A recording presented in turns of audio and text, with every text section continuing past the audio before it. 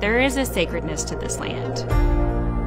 This is the Halifax Ranch. It's been in my family since 1933. My granddad, who was born and raised in San Marcos, Texas, bought it.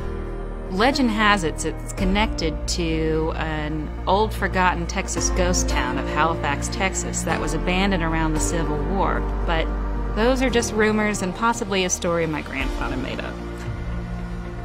We have neighbors and friends who can trace their property rights back to Spanish land grants before the Revolution.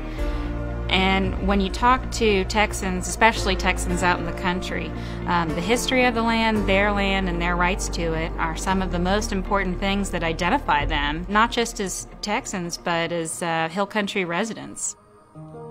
My name is Andrew Sansom. Most people call me Andy. I'm a native Texan, and I've been involved in conservation in our state for most of my life. The Texas Hill Country is probably one of the most, if not the most, iconic regions in the state. In Texas, 95% of the landscape is owned by private citizens, and that means all of our wildlife habitat, all of our watersheds, and all of our recharge areas for our aquifers occur on private property. Although our rights are individual, it takes a coalition to defend them.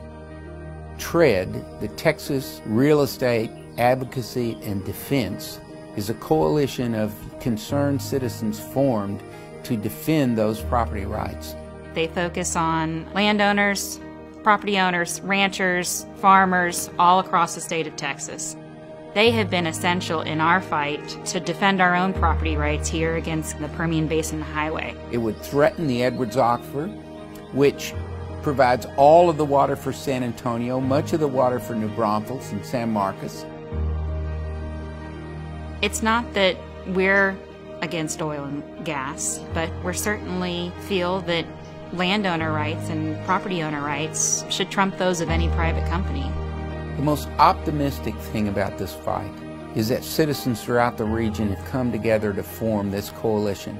You can find them at the Capitol advocating for landowner rights. They're visual, they're out there, they're in front of the public, and they're easy to get to know. Get on Facebook and find TREAD. Find the meetings that they're attending, the fundraisers, the events. Talk to some of their other members and some of the board.